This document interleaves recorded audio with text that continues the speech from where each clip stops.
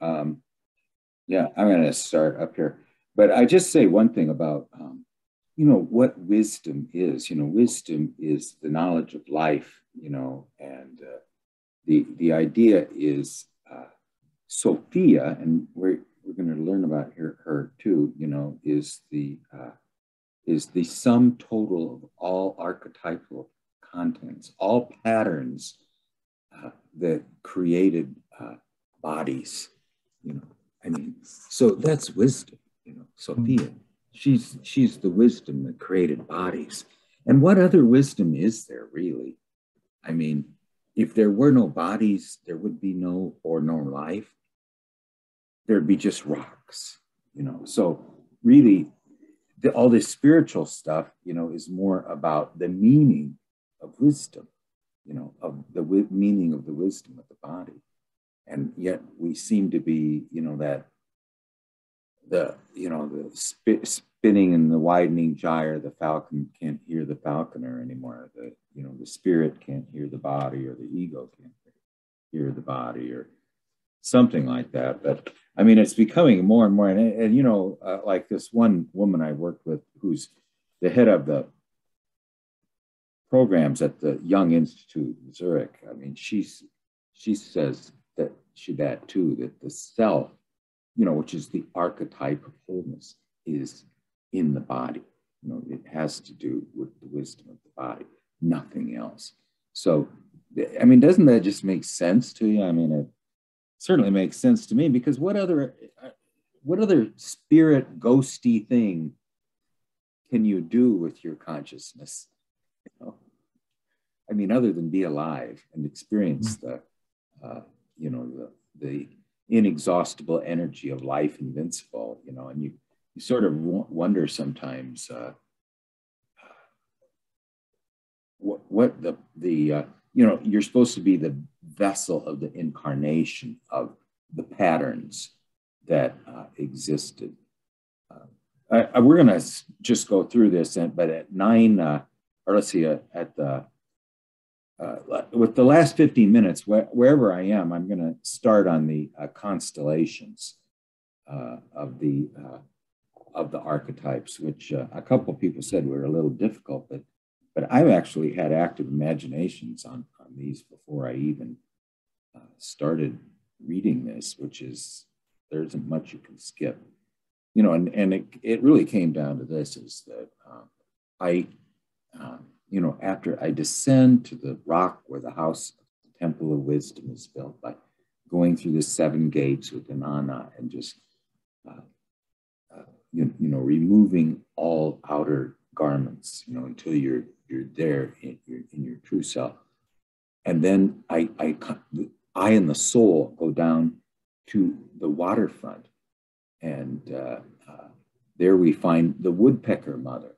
She's the master of all woodpeckers, and that woodpeckers are the spirit birds of trees. I mean, they never leave the tree. They're a bird, they fly, but they never leave the rooted thing. And she is the goddess, actually, also of all manifested beings. But then we get in a boat and we go across the bay, and we come to kind of a high bank, and we go up, and there's a very dark meadow. And there exists Sophia. And she's sitting there, and no life has come into being yet. I mean, this is before life is created, but yet, and then you ask her, what is on your mind, mother? What are you thinking about? This is before life came into being. But, anyway, this was sort of an active imagination I had even before I read this, this just is so illuminating to it. Well, anyway, we're going to start, and hi, Dahlia is here, but we'll just pick up where we left off, and we really want to just discuss the swans, and it was interesting that the king sends the children into the unconscious, his newly developed contents that are going to break up his world of dry stones, he's trying to save it from the negative witch, so he sends them to the unconscious, which is very unusual in the fairy tale, because the king doesn't usually try to save Hansel and Gretel. You know, I mean, he usually lets them go and then is unaware of them or something. But anyway, then they turn into the swans and the ravens, and so then we'll just pick up in the collective conscious situation. That's the king. This is where the feminine principle has disappeared in its positive form and has turned to evil. The fact that the children, the wonderful beings that are going to bring new life into the world, have regressed, but they've regressed into the instinctive realm, a more undifferentiated, they're animal forms, but they're not just any animal forms, they're almost godlike animal forms, the swan, this amazing bird, and the raven, is one of the smartest animals on the planet. It's similar to the gray parrot. But anyway, the only woman is the heroine, and the daughter, or the sister, and a negative mother figure. So the principle of feeling and of nature is no longer recognized in consciousness. It's left, and so she has to recover it, and the consciousness is too masculine, too rational. And so even in her, so the underworld reacts in this negative form. The negative mother principle then transforms the boys into swans and ravens. Now, ravens and swans are both birds of Apollo and are very similar. In the 7 ravens, the father himself, in a moment of rage, pronounces the curse on his sons, not the stepmother. That's also interesting. The king sends his sons into the forest and follows in the castle, follows the magic cotton ball, the Ariadne thread, to get to them, because he is completely lost in the unconscious, And in this case, it's not the stepmother that curses them, but the father. And now the father's conscious ego, that was this uncontrolled affect. And now she goes through here too, that usually it is the male aspect, but in this case, the reason the father did it is because he did it because of his negative anima, this affect within him. He did not have a good relationship with the feminine within him, and so it came out as the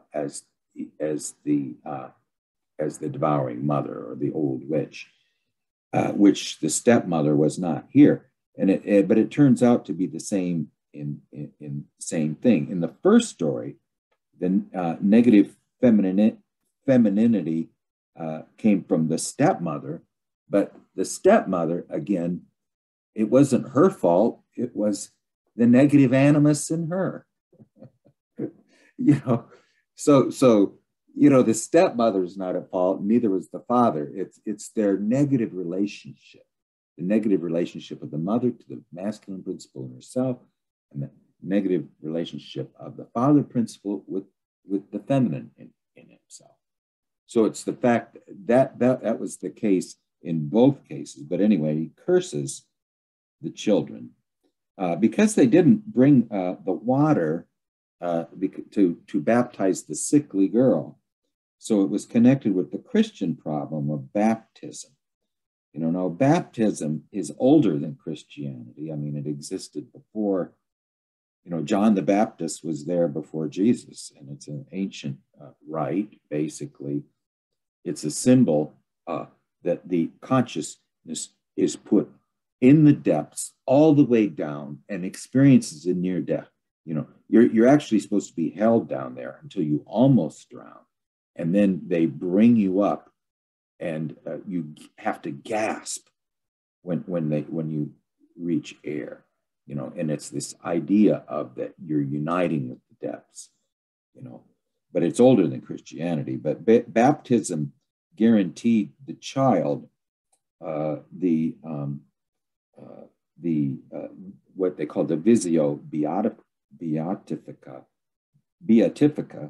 which is really the vision of God, or the ability to connect directly with the unconscious, which is not really a very Christian, it's more of a shamanic really thing. So now the event is understood that in the girl's fate, she is unlikely to become Christian. In terms of Christian consciousness, she's likely to go astray. And so the father tries to force the old habits, the ones that don't work anymore, on her. And in so doing, nature rebels and the accident occurs. So it's parallel to the first story. The clinging of consciousness to the old principles and ways starts up the evil principle suddenly coming out of the dark side of the father.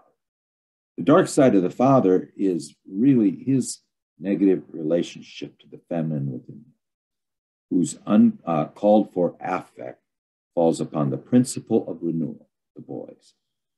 Now, the Swan boys come from the word swan, refers to the singing swan, means sound.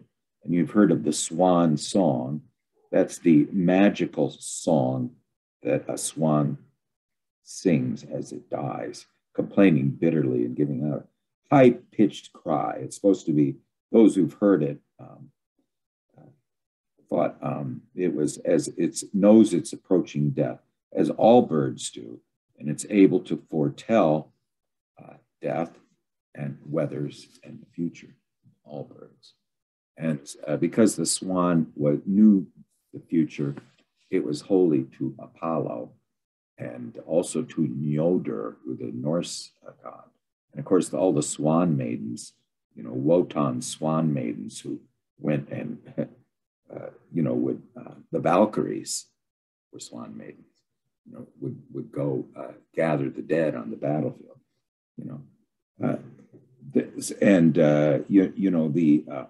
it often happens that, and we read about this in Anima and Animus, the Emma Young's book, that the hunter catches the swan maidens bathing, steals one of the feather garments. She has to follow him home, and then it's not good because somehow she is very wild. She's a nature being, and he's not capable of handling her, and she's not been differentiated enough.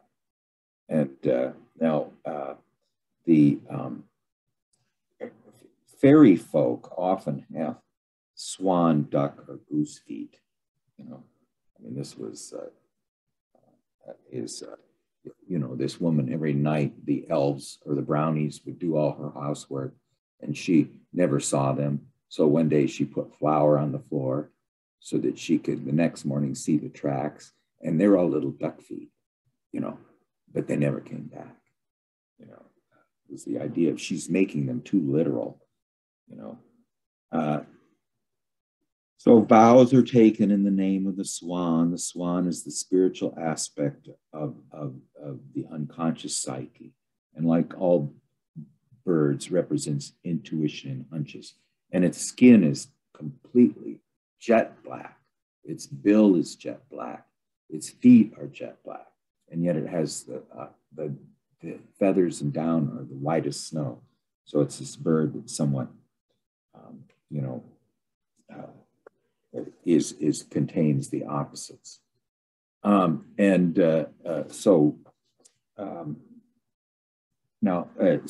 the swan maiden stories, it's usually a question of how a man can get hold of his anima, because when he can't hold the swan maiden, he has to notice the moods and half unconscious thoughts that appear in the background of consciousness and hold on to them so they don't disappear. Or she's going to put back on her swan garments, which is our problem here, is redeeming the swan garments in the boys.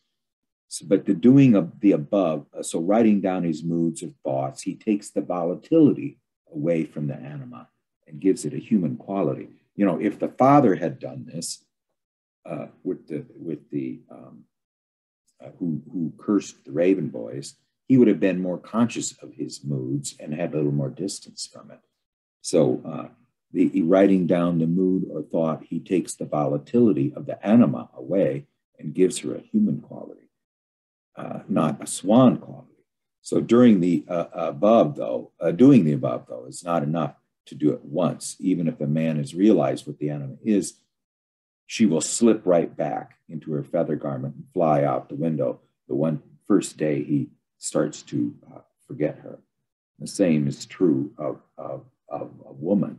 If they don't watch their animus every day, it returns back to its old bird form.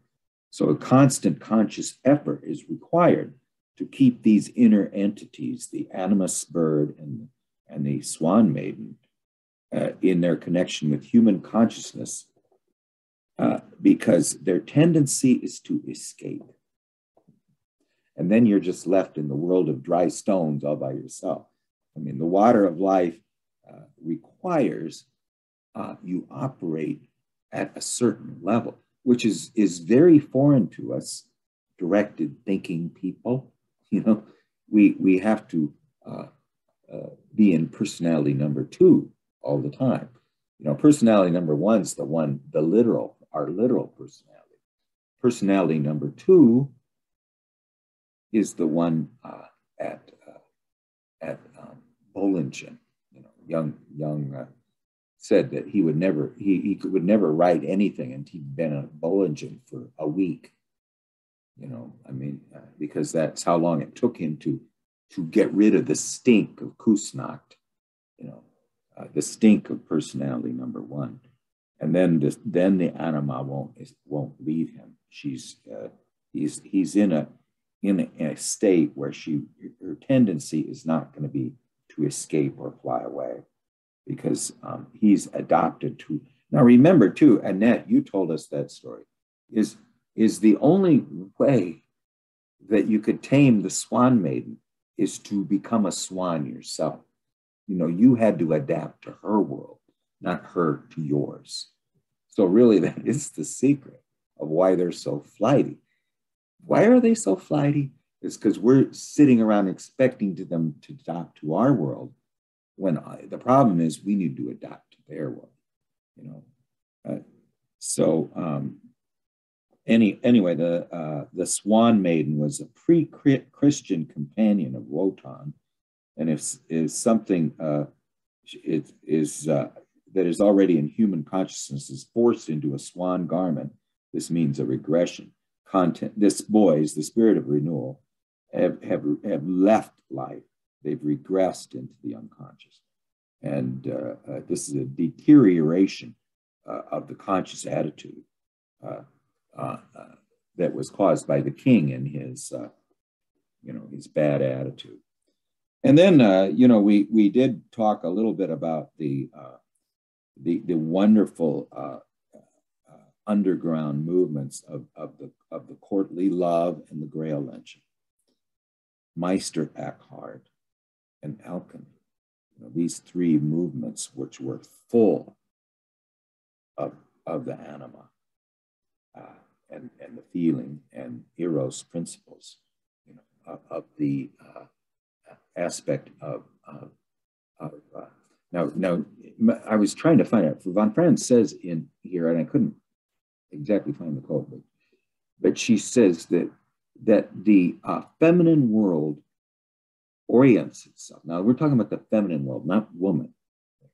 The feminine world orients itself or finds illumination or enlightenment through love and the feeling function and through eros, where the masculine principle, and this is not man, finds its enlightenment through logos and the thinking principle. So alchemy, courtly love and the Grail, and Meister Eckhart were were finding their illumination not through spirit, but through love. You know? And now, of course, there was a reason, an evolutionary reason, what she calls the demonic extroversion of the Reformation and the Counter-Reformation and the Renaissance, was this rational development, this historical progress. But the anima, in that case, the spirit of renewal was forced back into the unconscious, and the anima is forced back into her swan garment. So then we're going to talk a little bit. I'm just going to go until 11:30, and then I want to talk about the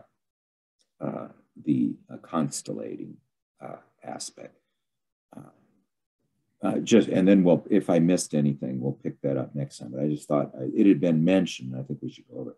So, the raven was white. It was a light bringer. He was like a Promethean figure, but was blackened by the fire when it brought it out. That's one. So he's a bird of white and black. And Apollo, he was white.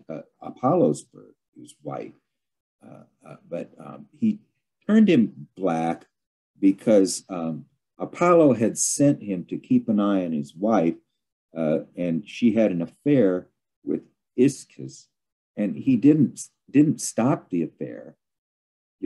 He just observed it, and then when he came back, he ratted her out, or he was a tattletale. And so that's why he was turned black. Now, the raven or crow is the mother of Asclepius, who's the god of healing on the island of Kos. Noah sent a raven out after the flood, but it just fed on the corpses, and only the dove returned. And so the raven is more earthly than the dove, and it fed Elijah and Saint John of Patmos. I don't know if you've ever seen the paintings of the ravens bringing the food to the prophet Elijah and Saint John of Patmos. And now the word for white is shining, which is also the word for black, and it refers to the secret identity of the opposites. The raven is dark thoughts, but is also sudden illuminations. So it's related to the light principle, but it's also related to dark thoughts. And birds generally are these a light on our heads. We think we possess them, but they just come to us.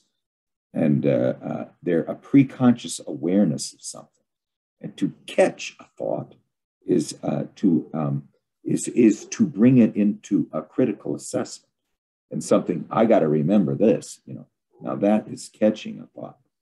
Now this is a beautiful little thing. I didn't want to skip this, but in dreams, ravens generally appear as melancholy, sad thoughts, and paintings of depressed people show dark woods, stormy seas, blackbirds everywhere, and it refers to sad, depressing thoughts one has in such a condition.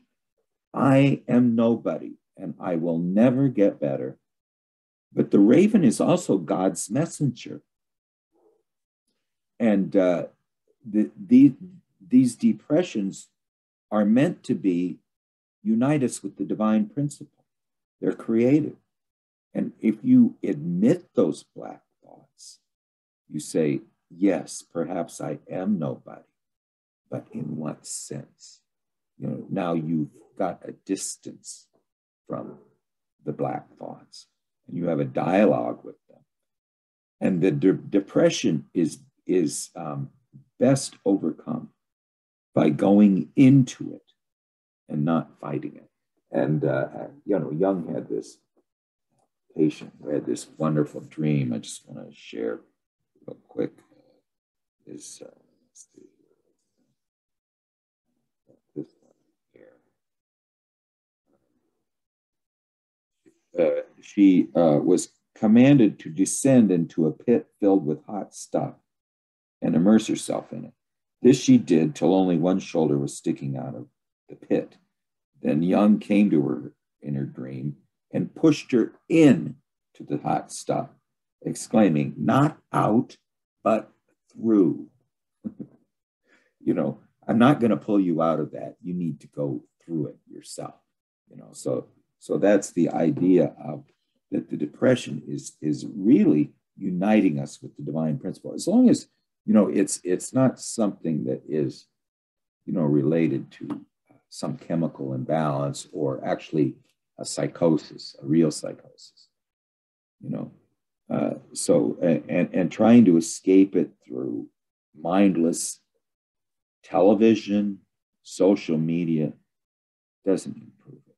Sex, you know, whatever, it only makes it worse. And it's much better to let such black thoughts come up and to dialogue with them. And then very often they become the bread bringers. But they don't bring you the common bread, you know. Some woman, she was a janitor, and she came to see Young, and he said to her, she was uneducated, just was a janitor, and he says, "Have you read my books?" She says, "Your books aren't books." She says, "They're bread." And so these can be the bread bringers, these dark contents, and they connect us with God. And a depression is really meant to connect one with the divine principle. So depressing thoughts. Now remember, what's the opposite of depressing thoughts? Inflation. Okay. Now what is inflation? That means you're a big balloon, and one pin can pop you, you know. And Young has this wonderful thing, is that you can't be too good or the devil will hate you, and you can't be too bad or God will hate you. So he says it's better to just be in the middle, you know. I mean, you walk the tightrope, you know. You don't try to be saintly or you don't try to be a thief, you know, so the depressing thoughts behind the divine bread, the depressing thoughts behind the divine bread that comes to us from the depression, which is the image, you know, and this is, remember this too, the unconscious is like sending us nightmares, sometimes sends us, it's, you know, fate is not devilish, it's elfin, you know. It is trying to get us to do what we learned about the crown chakra. You know, I don't know if anyone heard the crown chakra, but the blockage there is attachment. You know, so you need and the music in there too, Gary, was somewhat connected with death. You know, I mean, they were just an aspect. But I thought it was sublime, you know, as well. But no personal sorrow, this is Young said, is too great that it can't be dissolved in an eternal image. The images are healing, you know, and so any great pain or great suffering in us also awakes the healing principle within us, you know. If the healing principle is awoken when we experience great suffering. So anyway, this taking up the connection with the Swan Maiden means a possibility for a man to develop his eros. I just left up one thing, that the depressing thoughts bring the divine bread, the image, which explains why the raven has such a strange double aspect in myth. Rational consciousness needs to be dimmed by a depression. We need to find out that our all-powerful king of ego has no power at all. You know, and it needs to be dimmed by the depression in order that the new renewing light may be found. Now remember, the renewing light in this fairy tale, he hid in the unconscious, trying to hide it from the fact that he was not connected with the feminine. He had a bad connection with his own anima within it. So anyway, when you take a man takes up a connection with a swan maiden, it means that there's a possibility in him to develop his eros. But here, the woman takes up contact with the swan and raven brothers. Okay, isn't that interesting? They are her brothers, but she takes up contact. And so the heroine has taken up connecting with officially rejected thoughts. Now, a woman's mind is usually closer to nature, but both negatively and positively. Now, in the average world of present science, what is generally rejected in the average world of present science is often picked up by those people who don't overvalue present science. And that tends to be the feminine mind. They don't overvalue science or the mind. And so they have an advantage of being freer and more flexible. Remember also, too, that the principle of enlightenment in the feminine world is love and feeling, not logos. And I just wanted to show you this. This is incomplete, but I would like to make it even more complete. I mean, these are some of the women in Jung's life. You know, I mean, the ones that followed him. You know, first there was his mother, his sister Gertrude, and Aileen Pricework, Emma Jung, who was an analyst herself, Sabrina Spielrein, Tony Wolfe, Carrie Baines, who was one of his most trusted, Christiana Morgan, who I think he had a big crush on, and Olga Frulda Caput. She's the subject of the book of the Vision seminars, which to me are like reading The Lord of the Rings. You know, it's an experience. It's not a reading. It's just an experience. Olga Frulda Capitan, who was the founder of Iranos. There's Barbara Hanna, and then Marie Louise von Franz. Now this is Mary Mellon, and this is the relative of the Kaiser. She's a princess. She's a Hohenzollern. But she was at all the things.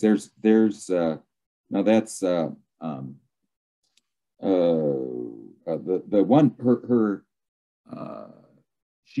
she's at the largest ranch in San Francisco. I'm trying to remember her name, but she married a Jungian analyst, but she's very good.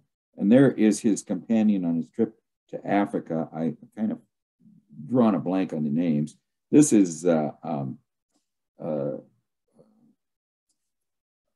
Elizabeth Harding, Esther Harding, and then that's Agnella Yaffe, and this was his secretary for a long, long time. And now the other ones, this is Hilda Kirsch, and then Yolanda Jacobi, who founded the Young Institute, and then Liliane Fry-Rome is on the lower right-hand corner. But there's a lot of other ones. I mean, one of the really good ones that was Linda Fears David. She's not listed there, her picture. Like, I'd like to update it. But anyway, that is, there's a little bit more in here that will, maybe we can pick it up next time, but I'd like to skip just in the last 15 minutes to, this is just the start of the lecture 9. And it's about the archetypes, you know, about the star flowers, okay? You know, she makes that, she's going to cure the swan garments, the swan shirts, with a shirt made out of star flowers. Now, it's not a shirt made out of stars. It's not a shirt made out of flowers. but she could have done either one. It's a shirt made out of star flowers, you know, the flowers representing the feeling function, you know, and the stars representing the illumination through the feeling function. That this is woman's or feminine principle of enlightenment is in love, eros, and feeling function. That was one thing Liliane Freiron said, that if Jung had been a woman, that he would have talked much, much more about love. But see, the principle of enlightenment in Jung, as someone who is related more to the masculine principle, was the spiritus, logos, and thinking, you know, and differentiation, you know, and taking things apart and not bringing them together. Although he was very good at the other side too, you know. But anyway, this is just the start of chapter 9. And before the brothers became birds, they were adolescents, okay? And in feminine psychology, a boy represents honest enterprise, an impulse towards active life, straightforward or naive, I mean, close to nature, ideas, you know, not conceptual ideas. So honest enterprise, the boy, the adolescent in a feminine psychology, that boy represents honest enterprise, impulse towards active life, straightforward and naive ideas. This is sort of her psychopampos. This is her guide, you know, into the outer world or to the inner world.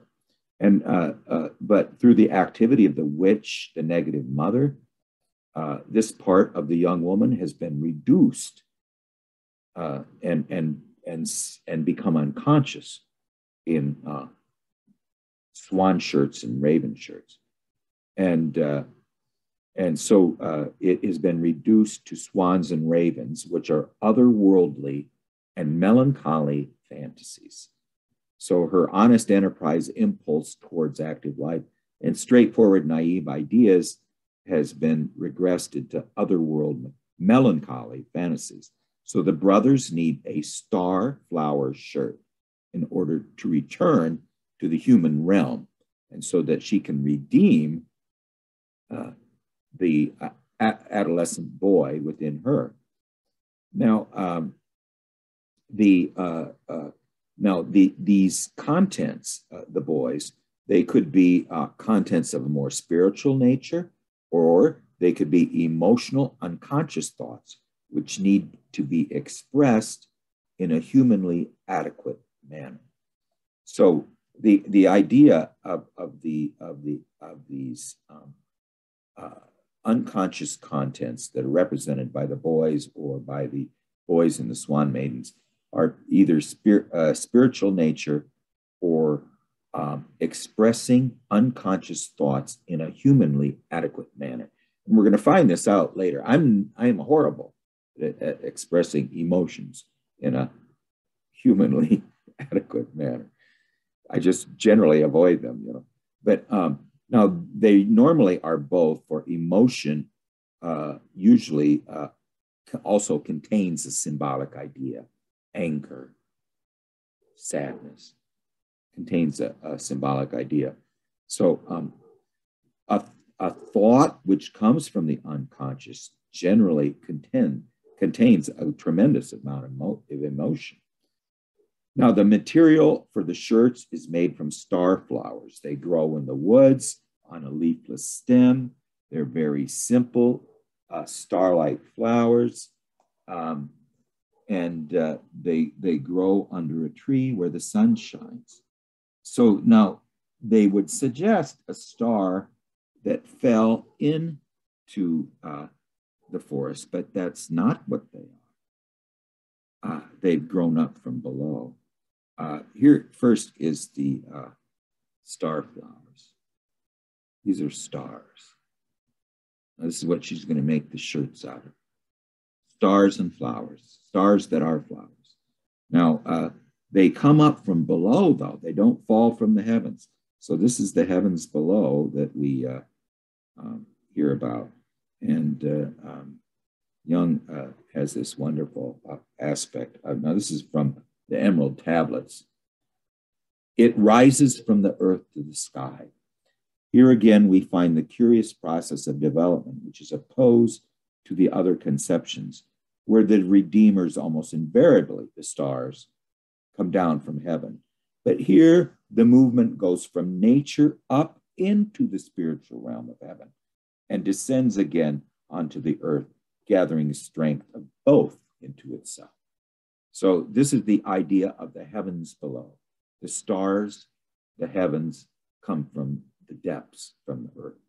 And this is how she's going, this is how the woman or the feminine is going to solve this problem. So the motif of the star coming from below is of utmost importance in alchemical thinking. This is from Gerhard Dorn, who it talks about the heavens below. And, the ultimate union with the whole cosmic nature comes when the heavens below have been produced by the alchemist. And he's united with what's called the unus mundus, which means one world, or the cosmic divine nature. So what is the unus mundus, okay? Because we experience the unus mundus all the time. But I first told you about it in this active imagination where we leave the realm of manifest life, we go across the sea, come to the other side where there is no life, and there sits Sophia, who's the sum total of all archetypal patterns that created all flowers, all insects, all flowers. And she's sitting there. And then you ask her, what is on your mind, mother? This is the unus mundus. She, Sophia, is the unus mundus. And so before creation, there was a conception of it. Before there were flowers, bodies, and us, and you and me, there was a conception of it. How else did it come into being? There's this idea of neg entropy, which means an improbable state of order. Entropy is where everything, goes down to if you left the universe long enough, it would all become the same temperature. Everything would be the same temperature. There wouldn't be hot stars and cold space. Everything would be the same temperature, but negentropy is the exact opposite. Everything doesn't come down. Everything rises to an improbable state of order. And this is what Edward Edinger says, that our consciousness is the great miracle of the universe. And if you don't know that, then you haven't been awakened, because it's absolutely impossible. Every time Rabbi Zusia realized he was alive, he fainted in disbelief. That's how we should all live, So before creation, there was a conception of it. A structure existed before building, before bodies came into being. Now, this also is going to describe, too, what our constellated pattern is, too. We want to know what our dreams tell us about our constellation, because life has a constellation, so do we, So don't think this only applies to the universe. It applies to us, too. So the unus mundus is the sum total of all the pre-existing structural patterns, and it's identified with the feminine, the archetypal figure of Sophia, the wisdom of God. But she's also really is the wisdom of nature and the wisdom of bodies, wisdom of all life. I don't know what else she is the wisdom of. But the types or archetypal forms, this potential divine world is the unus mundus, the one undivided whole cosmos. Now, this undivided whole cosmos doesn't appear, is the potential, the latent potential. Okay. Now, there is a latent potential in you, and it's the unconscious. and it has not unfolded.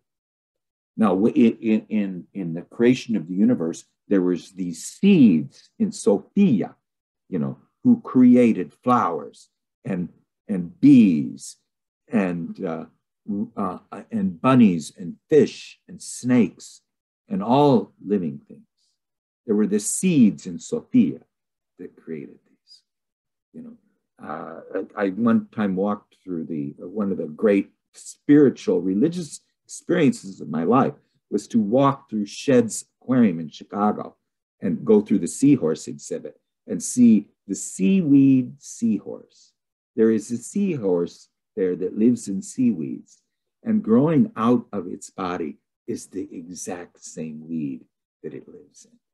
It's just perfectly camouflaged. How did that happen? It's just, it really, this seed of unflowering within it. So by the unus mundus is expressed the idea that the multiplicity of life forms came into existence by the unfolding of these archetypes. And before this unfolding, there was no life. The universe, the unfolding of these archetypes is in matter, was expressed in life forms. So the archetypal basis that underlies all life forms is the dimension of which the alchemist wants to unite with. So he doesn't want to unite. He's not a pantheist. He doesn't want to unite with the physical, literal world. He wants to unite with the archetypal world that lies behind all life forms. That's what he calls the unus mundus. Now, in Taoism, it's very similar. That you want to live. You want to live in harmony with the seeds that lie behind reality, not the literal reality. And it's in hexagram 16, firm as a rock, or the philosopher's stone. The wise man lives out of the seed and acts at once. Lives out of the seeds that lie behind reality, not the literal reality. So he somewhat knows what's going to happen before it happens, acts at once. So by knowing the seeds, he's capable of realizing what's going on behind, and then he can act with that knowledge and give them a better turn or creative expression. And in connection with the world, behind the world, he recognizes the seeds and acts at once. Now, I just want to, I'm going a little bit over, but I just want to, the constellation. We're talking about the star flowers. That whenever, sometimes some things happen, synchronistic things, and we say now the problem has been constellated, and she says that we know what that means vaguely, but it is very mysterious. And the idea here is that the archetype implies order, arrangement, pattern. And from these, we can see what the thing is driving at. So the dreams also have the unus mundus in it, the seeds in it. And it's really the unfolding of the rhizome, the root. See, that's our sickness. Now, that's the sickness that grizzly bears don't have. They become grizzly bears because their seeds have don't have an ego impeding their unflowering. So the idea here is also to, and I'm just going to finish that she sews the shirts with the purpose of redeeming her brothers from their swan shape, giving them a human way of expression. And we're going to talk about what human ways of expression is, because I didn't really know until I read this. I didn't know what human ways of expression is. But the flower in general has to do with feeling. We use them to express feeling at births, marriages, and funerals. And the roses symbolize love, eros. And instead of using the stars from heaven that fell from heaven, she used the ones that came up from below. She could have done the same with stones, or she could have just used flowers. that choose star flowers points to the feminine need for the feeling realization of the archetypal stars or the archetypal constellations. She, you know, this my problem, or most intuitives' problem, is they have no sensate way of realizing their intuitions. And in her case, she can't realize the stars through thinking because it's foreign to her. It is unbelievably inhuman and dry, and she rebels from it. She needs to realize the constellations, the archetypal constellations, through the medium of the flowers, through the medium of the feeling function. And in women, realization, or from feminine principle, realization takes place via feeling. Enlightenment comes to her through the feeling realm. Okay, well, that's pretty much the. I wanted to not skip. I'll kind of pick up on what we lost, but left out. But I just wanted to present that little thing because we talked about it a little bit in other places. But anyway, Gary, sorry I went over a little bit. Do you want to? Oh yeah. So actually, I wanted to start with Diane first because she did have her hand up for a while. I don't know if there's still a question, or did you have a question, Diane? You can also just break in. You don't, because I'm you're oblivious. Mm-hmm.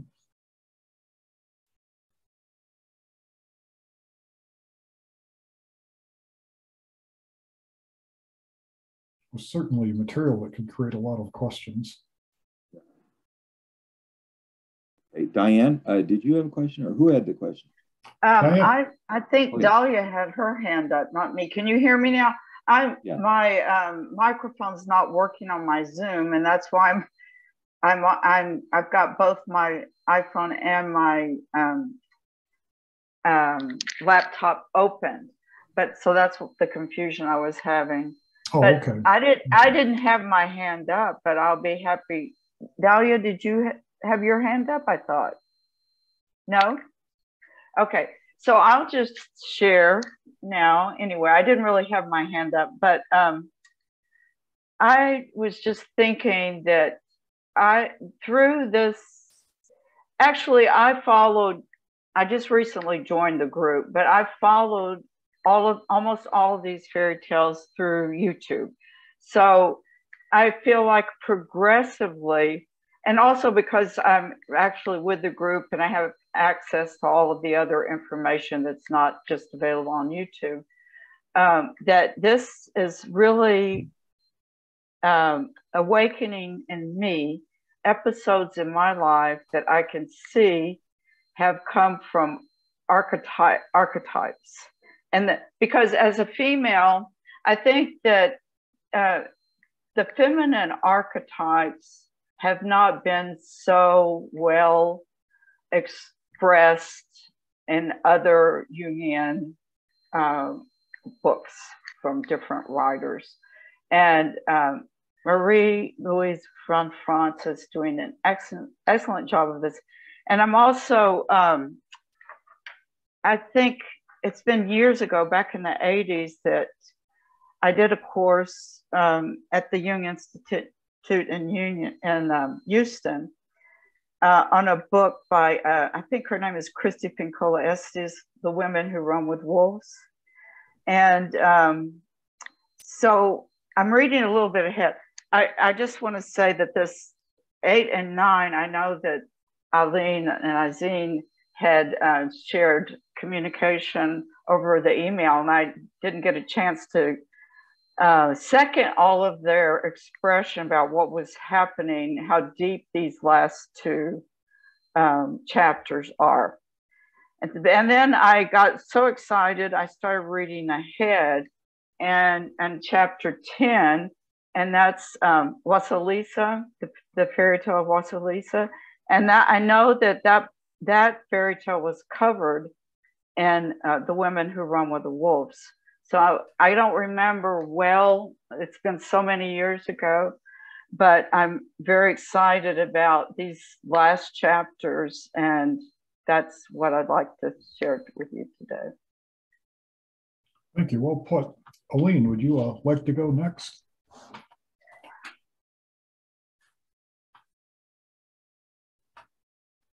There we go.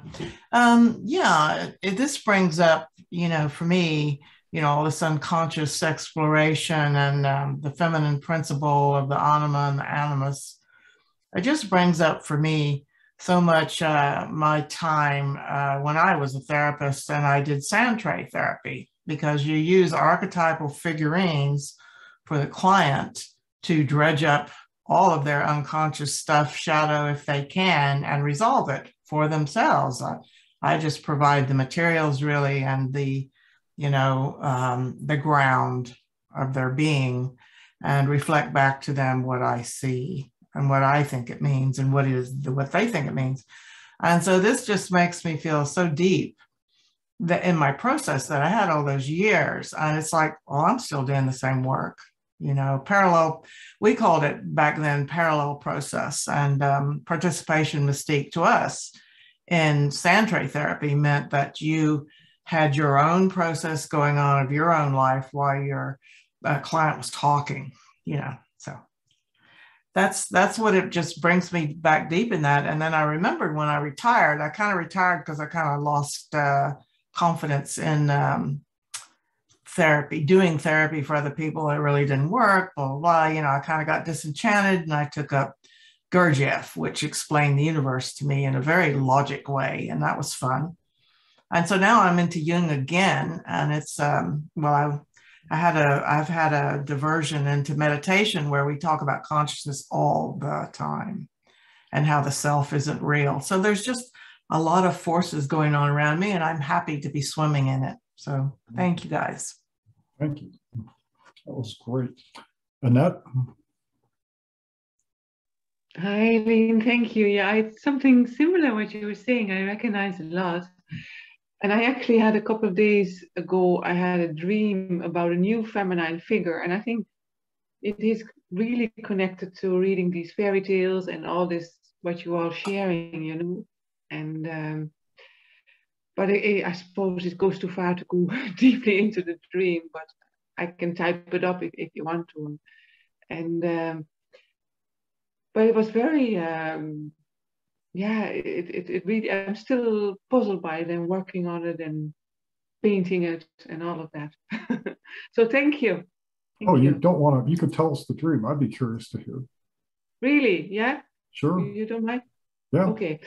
So I was in an old house, in a cottage, which we had before. It was kind of a very old house, like the old houses in Ireland. And it had all earth colors on the inside, beautiful earth colors now. And not in my time, but in the dream, it had all these beautiful earth colors. And it had these little chambers in the hall, in the walls, with terracotta statues. And but anyway, I met a friend who later on I associated her as a priestess, which would have been a new figure in my dream. I've never encountered priestesses in my dream, which I directly relate here to the fairy tales. And because so many times the feminine is highlighted as the wisdom, as Sophia, and so on, But anyway, this person said that in my dream, she was not me, she was another person. And I was walking around and she had two little dogs. And anyway, the owner of the house was criticizing the dogs a little bit, but anyway, that's neither here nor there. But the whole message went to, there was another friend present, and the priestess type said to me and to this other friend, well, you've chosen poverty, but that's a good thing. That basically was her message to me. And when I woke up, then I thought, of course, she means poverty from the heart. And in a way, I was just going through a process that I was just thinking, oh, I should go back to college again. I should get you know, more of a career, and you know, I'm only working part-time at the moment, and more or less the message of this dream was to keep life simple, that by keeping it simple, I might connect to a deeper layer, to this, perhaps this earth layer in me, and that it is all about grounding and keeping things very simple, and not into you know, developing more or going back to study again. And this friend, which was also present, is actually sick at the moment, and he is really a wounded healer, and he's healed many others, but now he's quite sick himself, and he lives in Italy, and he now has to heal himself first before he can do any healing on anybody else, you know. And it felt also like he has to live in this more or less poverty, that he's not having a whole scene of clients and so on. He has to work on himself, you know, and heal himself. And Italy is full of earth colors, you know, beautiful Italy, like. And yeah, and so that's, and almost like that I had to be confined to simplicity, and for me, in order to grow and to go deeper and to connect to the earth, the life has to become simple. I can't keep on going back to colleges and stuff like that. Yeah, that's how it, but if other people feel something different, you know, tell me, you know. Yeah, beautiful dream. You know, I wish there wasn't 6 hours difference and that you could bring it to the dream group. That'd definitely be one that would be fun to work with, and you know, try all the different amplifications we could figure out. Oh yeah, that'd be interesting. Yeah, I can, maybe I can stay up one night and Yeah. see. We can do a special session sometime too. Oh, thank you you. know, that's more, but I just want to repeat what she says. Well, you've chosen poverty. That's a good thing. Isn't that beautiful? I mean, it just who just kind of was stunned by that statement. I mean, you could tell that is a authentic, genuine statement. Can I say something to that? Because I was Please. thinking that, isn't there something in the Bible where they say that for the poor everything shall come, or something? Oh yes. Yeah. Blessed are the poor, because they'll inherit the earth. Well, I mean, it's the Beatitudes, or the I don't know, Sermon on the Mount or whatever. Well, Camille, you're on. Why don't you go ahead and give us your thoughts? Well, I seem to have stage fright these weeks, because when I come to have something to say, it's like when you ask in the beginning, how are you? I don't know. And there is some noise. Yeah. Do you think someone else can go just sure. now? Because I have someone Dahlia in the room and it confuses me. Yeah, Dahlia, go ahead. Okay. Okay. I'll just, I need to, actually, I'll start. I remember I bought very impulsively some old Lithuanian fairy tale book a couple months ago, and I was like, and I have it's very difficult to read it, because I have an impression the closer you go to your, I don't know, to your home, the more difficult it gets. And there's also, I remember we have, there used to be a version of the fairy tale with 7 ravens, I think. It's original, and I remember an animation from my childhood. There's a version with 12 ravens, and there's very interesting that in that fairy tale, the girl, she makes the clothes from stinging nettle, and that's something I know. it made me think about also that it has to be connected to the feeling function and to the body, and then to the muscle, and then to the that it stings, or you have to work it with your hands in order to make a body, I don't know, or to materialize things. Or that's something extra, like it's not from this fairy tale, but it's something different. So I could share, if you're interested, I think I can find it on YouTube, but it's already an old animation. So it can bring some other maybe ideas. So yeah, you could either email it or put it up in the chat. Either one would work. Yeah, I'll do it by email. But okay. Yes, I think it gives some food for thought also, like because she has to do it with her hands, and yeah, that some different qualities to the also starflower. Why starflower? I know it's very heaven mirror. It needs some time to think, but it's I think I'll Dalia, was this? Did you say this was a Lithuanian book of fairy tales, or a Baltic region, or what? I think why it was Russian. I think originally Russian, but we had it also in Lithuanian. So I'm not sure which, but I need to check. I can find it and maybe give some more information. Yeah, send that out as well. That'd be great to see. Yeah, sure. Cool. Azin? Hi, everybody. So yeah, last week when I was thinking about if these two stories are originated somewhere else, I Googled it. And it was really interesting that in different countries, the birds are different. Sometimes they're peacock, ducks and stuff. I mean, I think Lithuanian, it's just, I can't find it what the bird is, but in Estonia, they give this fairy tale a number. And then they say in Estonia, it has like 30 different versions of this.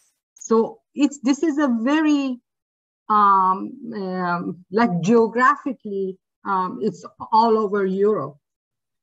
And it's very interesting for those who want to follow the growth of a fairy tale, to see how it changes in different countries in relation to the culture and stuff. So that's a very interesting thing to know.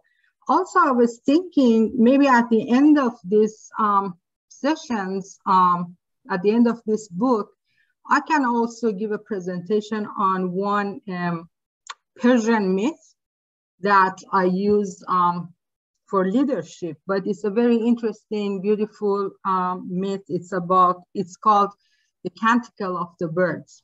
Some of you might have heard it, but it's a really beautiful myth. So I can share that with you. I can share my article and just talk about it. Yeah. And if other people from different cultures, countries, just want to make an effort to see these tales through the lens of depth psychology and symbology, it would be great to do that. So in regards to this book, I was having the time of my life, the lecture 9. I was like completely immersed in the context, and for 3 days. So it's really interesting how she describes this creation and the work of magician or alchemist.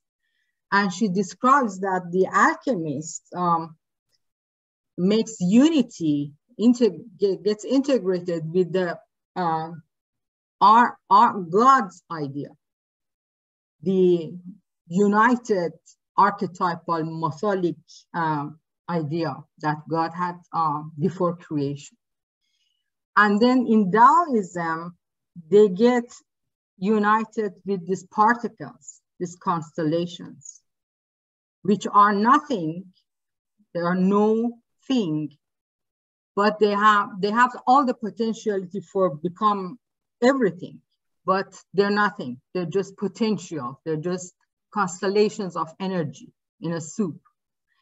So that's Taoist, the superior man gets united with. And then she talks about pantheism, who in pantheism, we get united with the manifested multiplication of this idea that is now manifested in physical world. So it's interesting. If you remember, Craig, from the dream session, I had a vision last week. And in this vision, there were two memories of my childhood from when I was an infant and when I was 2-3 years old. And the idea of writing a book about when I was a Muslim. And then these two versions, I knew when I woke up, when I get conscious, I knew that the first memory is related to my religious experience of unity. And the second one is related to the encounter with the self, which is as an atheist or agnostic I experienced. And reading this chapter, it made me realize why. Because at the first vision, I was in God idea. I was an infant. I was one with the God idea, just this total archetypal idea. And then in the second one, which I recognized myself and I felt differentiated with the dog and my hand, just as physical manifestations, it was in the realm of pantheism. And my encounter with the self experiences that I had a couple of them 3-4 years ago, it was encounter with the self and it was a pantheist approach to this unity. So it's really, really interesting idea. And I'm just totally immersed in it, trying to, my brain is making connections. So it's really interesting for me. And the one thing that I want to share was about when she says these constellations, if they're nothing yet, you can change it, you can participate, you can co-create. The alchemist or magician can do that. But when it's manifested as something evil or good, you cannot do anything because it's already manifested.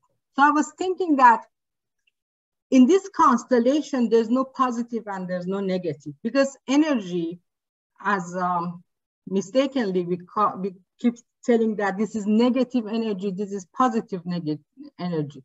Energy is scalar, so it's not positive or negative. Force can be negative and positive. So the moment it starts becoming, when the energy starts doing something that becomes force, in that transition, it's in that moment that you can interfere because it's manifesting in something good or bad. So that's when the magician just grabs it and turn it to something that is co-created with the whole process.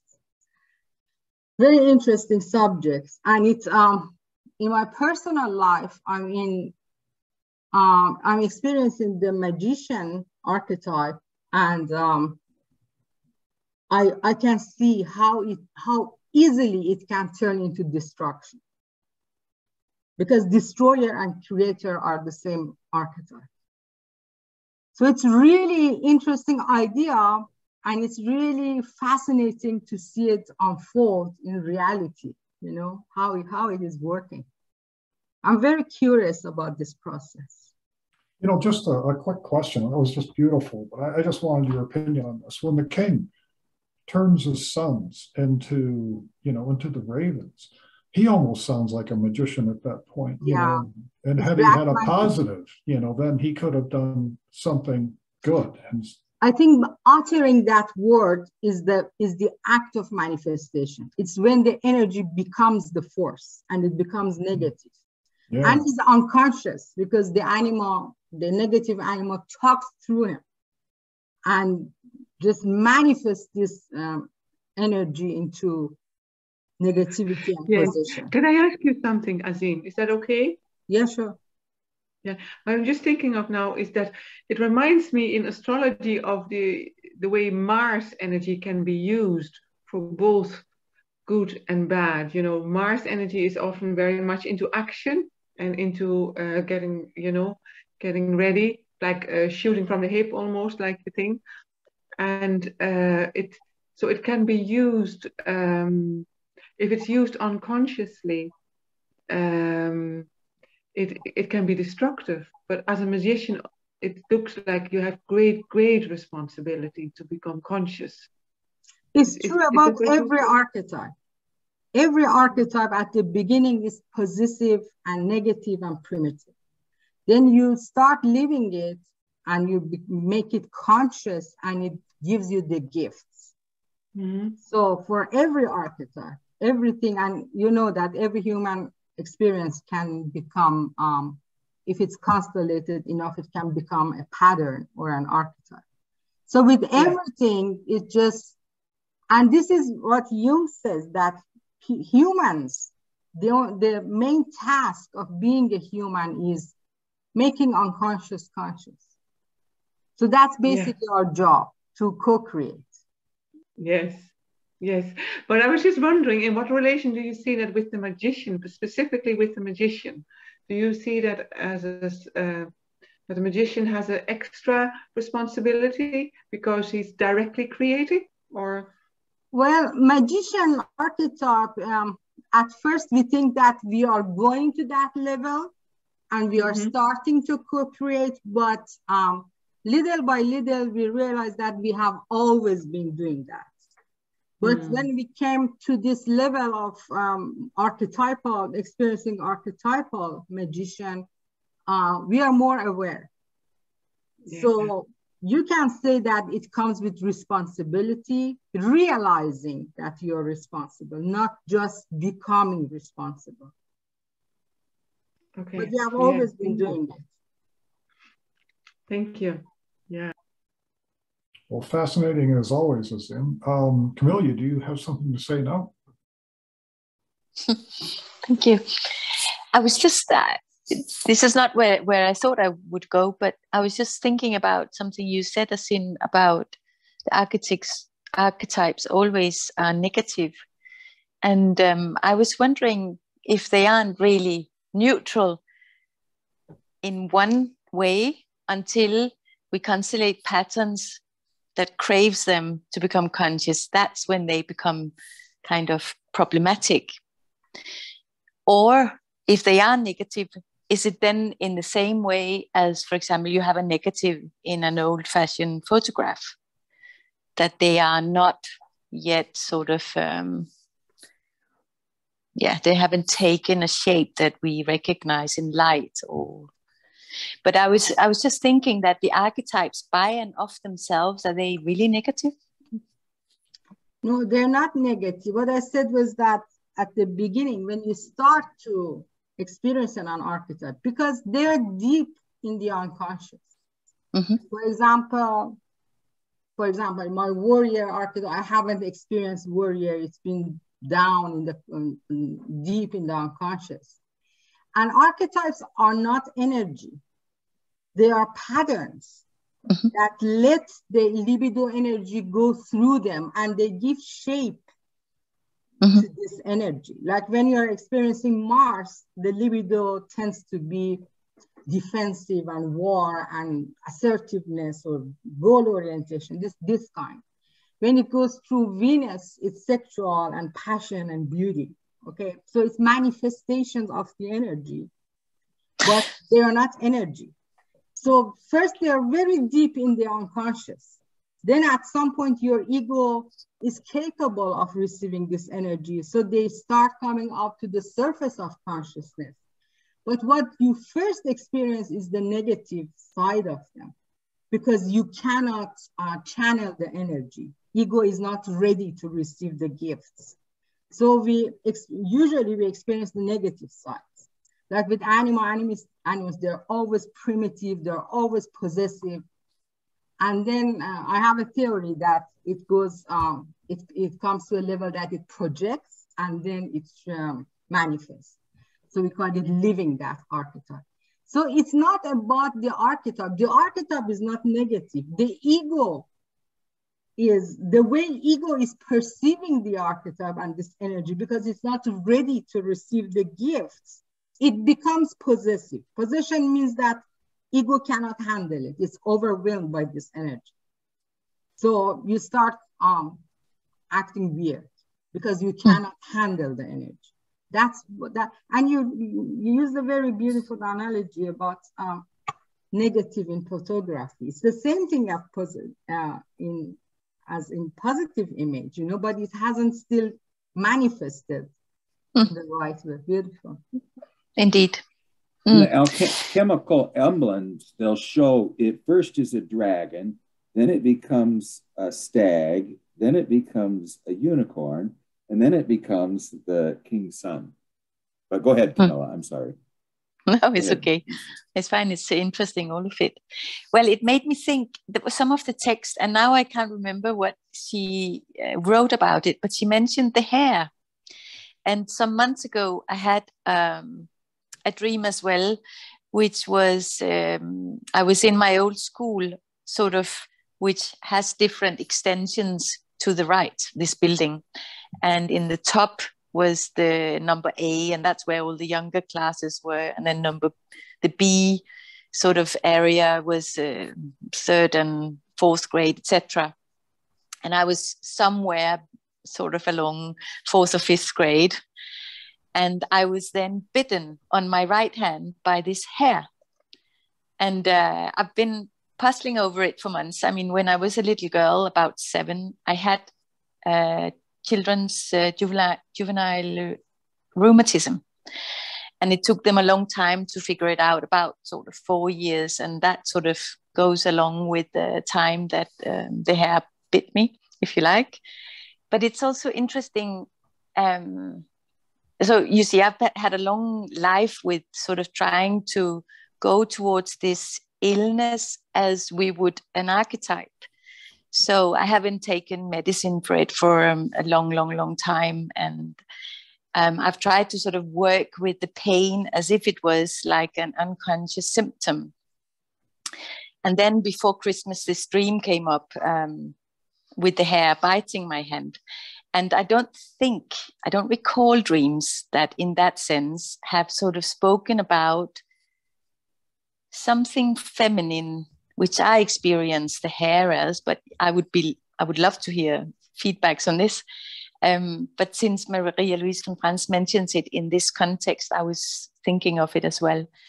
That it's somehow an imbalance or something going on between the masculine and the feminine, obviously, since it was my right hand. And that's also where the rheumatism started.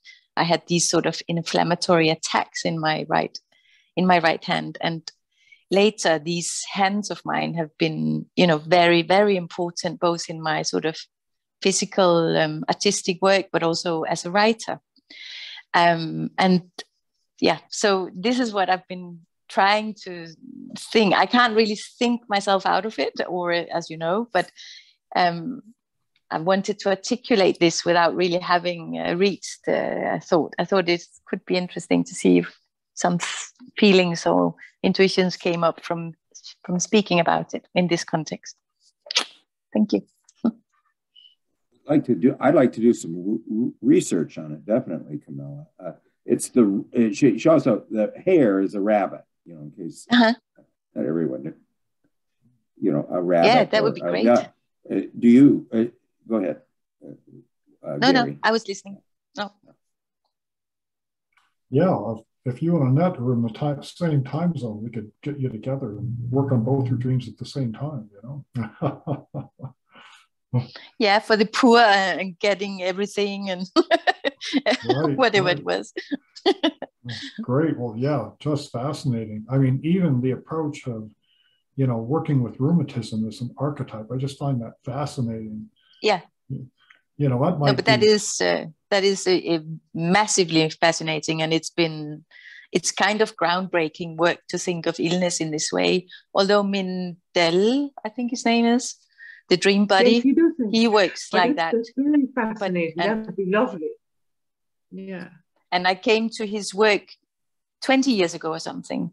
And I sort of, but you can only take so much, like an onion, you know, a little bit at a time, and then you return to it. But it seems that something is going on at a deeper level round about the last sort of year in terms of understanding some very unconscious mechanisms. But yeah, I've been in therapy or in analysis with the same psychoanalyst from London since I was 26. And so that was 96. And with the purpose of looking, amongst other things, on these issues. Oh, just beautiful. You know, that reminds me of it's a really long article, might have been in the New Yorker, called, I think it was called The Long Journey. And it was about, a graduate Jungian student who, took therapy from, a woman that was farther along the program, and then, continued for like the next 30 or 40 years. I don't know if anyone else remembers that or not, but that's what it reminds me of. So, so on the first Sunday, hopefully we'll do this next time, on the first Sunday of the month. Oh, yeah. Yeah, we just kind of bring up things that, that are close to our heart. Maybe you could go into it more then.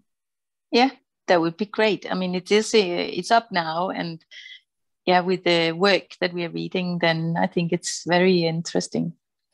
Yeah. So thank you for your Arnold Mindell had, if you ever read, he has had more weird things happen to him in his life. I mean, some of the stories he tells are just unbelievable. Amazing. Yeah. Yeah, the synchronistic occurrences. Yeah, I have them all the time.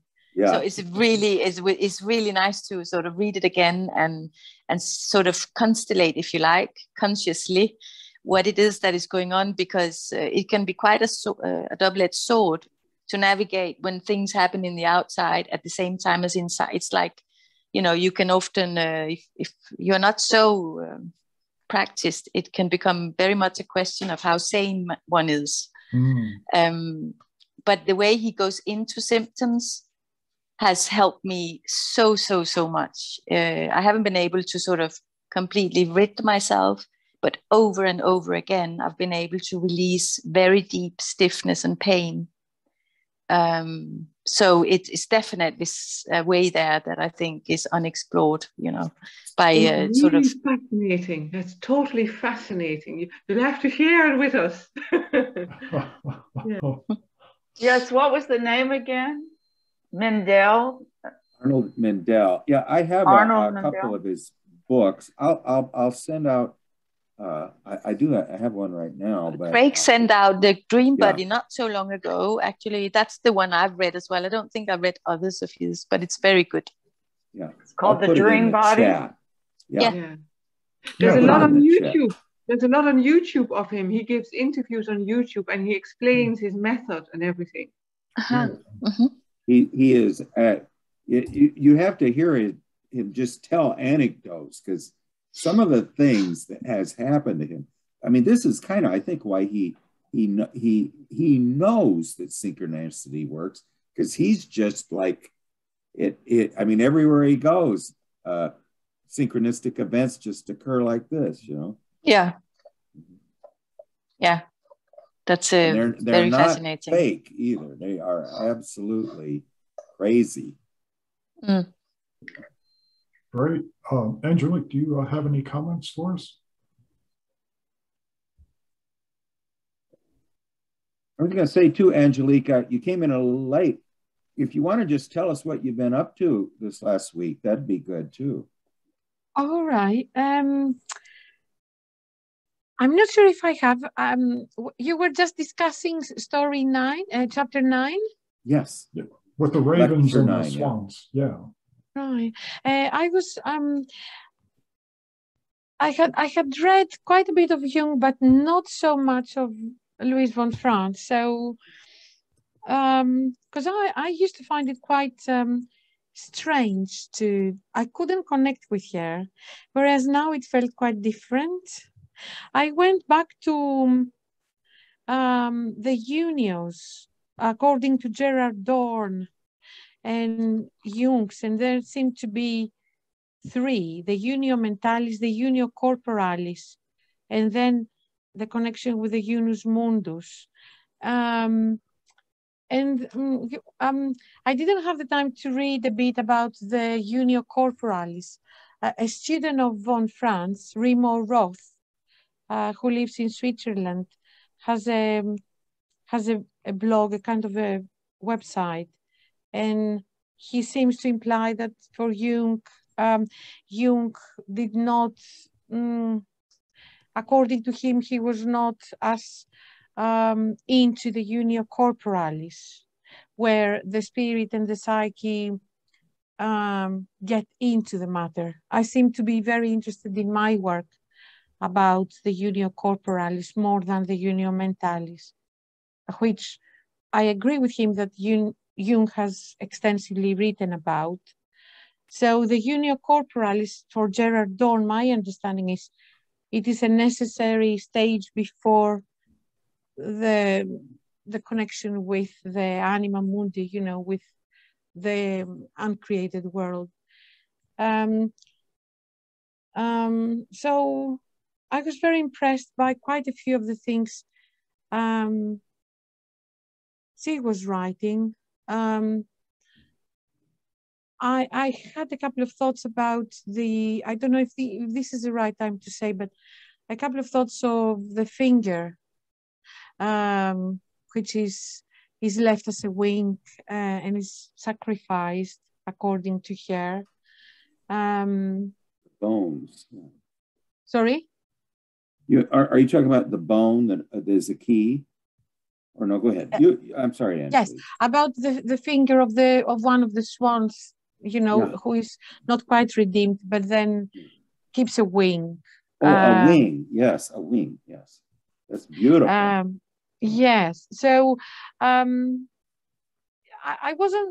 didn't experience it that way, the way she was describing it, although I felt it resonated with me with the idea of the sacrifice. But then I quite liked what she was saying about having one foot in one world and another in another. I am teaching on the Bacchae of Euripides at the last months, and will for the next few months. And there's a point where Pentheus, having been sort of prepared for his self-sacrifice by Dionysus, for his dismemberment by his mother, he sees two sons. And I then, you know, my thoughts were that, again, there is this sense of two worlds. But to me, it doesn't necessarily have a negative connotation. I find it interesting. I find interesting the possibility that there is a stage reached in which the suffering is great, but one can have access, can have glimpses in both worlds, and also can make sort of karmic connections. One can see clearer through one's actions and the consequences of these actions. I'm very interested on that. Exploring my clients' dreams, it's not a kind of a stable stage. You can't stay there for too long, but sometimes in one's journey, this sort of insight can come, and it can be quite my experience is, and also observing other people's dreams and mine, that there's a lot of suffering involved, but there's also a compensation of greater insight when this is taking place. So yes, I wonder if this brother was a lucky one, as opposed to how she presents it. That's what I thought. He was the lucky one. You thought, yes. You know, when Wotan loses an eye, and then von Franz tells a story about someone who escapes from some witches on his horse, but right as he was about to leave her land, the wolves take one leg of his horse. So it's the idea of if you go into the unconscious, something is left there, which now you can. Azine, you have I'm sorry, Azine, go ahead. That was great, Angelique. Thank you. Yeah, I was thinking when Angelique was talking, I was thinking that sensation was Jung's inferior function. That's why he went to Bollinger and started making things with his hands. So, and at that time, particularly, it was, I think in our time, it's becoming a cutting edge understanding that it's enough ascending. We have to go back in a different way to nature and just the physical aspect of what you were talking about. And about mirroring the inside and outside, that's the state of magician. And as you know, in alchemy, they say as above, so below. So it's also as right, so left, and as within, so without. So everything is mirroring. They're just the same. And in synchronicity, I have an article, I can send it to you about synchronicity, that these days people are talking that synchronistic events happen when we are focused on something or we create it with our mind. Actually, synchronistic events come from psychic, which is a state, I don't know what it is, but it's under collective unconscious. So all these waves, these stars, they come from psychic, and they have a voice inside us as a thought. I'm thinking about something, and they have an echo on another aspect outside, which is I turn on the TV and it's talking to that thought. And synchronicity is a really complicated issue. These days, whatever, two things happen at the same time. So, oh, it's synchronicity. Synchronicity is not that. It's too complicated. At some point, Jung debunked 6 events, and that happened at the same time to him. And he came to this conclusion that it wasn't synchronicity. So it's not as easy as people think about it these days. And I also have a question about this bone, finger bone. I don't know what it is. Can anybody talk about it? Did we, thank you, Azine and Angelique, that was wonderful. I mean, you're always full of great thoughts. I'm just thinking about what does it mean for Osiris to leave his creative member in somewhere else. I mean, the idea is if you go into the depths and leave something there, that's there and it's still you, but I don't know. I think that's positive, like you thought. Well, anyway, did we miss anybody? Gary? No, unless Dawn has something to say, but she generally doesn't. Okay. Well, it was a great session, and I want to thank everybody. And Azine, or Angelique too, if you're ever want to just present what you're presenting elsewhere, just we feel free. We'll schedule it. I just have these questions. If anybody has something to tell about this, I have this question about finger bone, finger that in 6 swans and 7 ravens. Also, in the woman who became spider, I'm thinking about the meaning or representation of the big house and small house and circling around the houses. Does anybody have any idea about what those are? I know that the big house is Moon Palace. Yeah. But the little house, I don't know what it is and what it circles around it 4 times, and that was pretty interesting. Yeah. Well, let's try to pick that up next time. We're a little bit over right now. Okay. Yeah. Okay. All right. Well, we will, but let's talk about the finger bone. I don't think we've got to it yet, or we might have skipped it, but we won't skip it. So anyway, thank you, everybody. And it's just, it was wonderful. I mean, these last 45 minutes are always so good.